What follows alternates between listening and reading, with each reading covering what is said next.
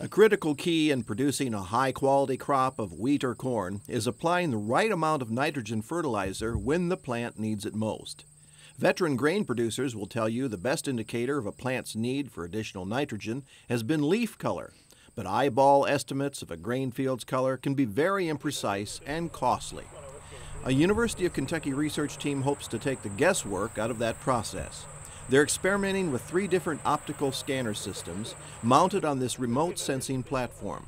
These scanners read the visible and non-visible wavelengths of light reflected off the surface of a plant.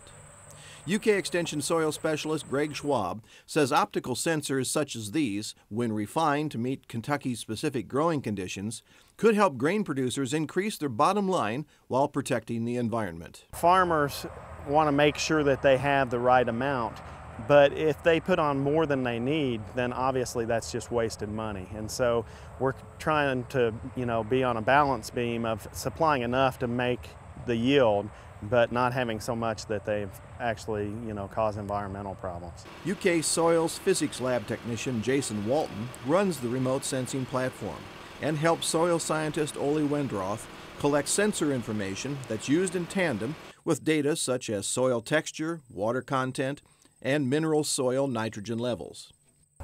The information that we obtain from these sensors are reflectance numbers for different wavelengths, and we can use these numbers to calculate various indices. One index would be nitrogen deficiency. Another index would be biomass existence. Another index would be fitness of the crop. The final goal of this research effort is to develop computer algorithms for optical scanners that reflect the most common growing conditions found in Kentucky fields. A properly configured optical scanner could then be used throughout the growing season and act much like a home thermostat. So we don't want to over-apply nitrogen at certain spots, and we want to apply more nitrogen where it would be beneficial.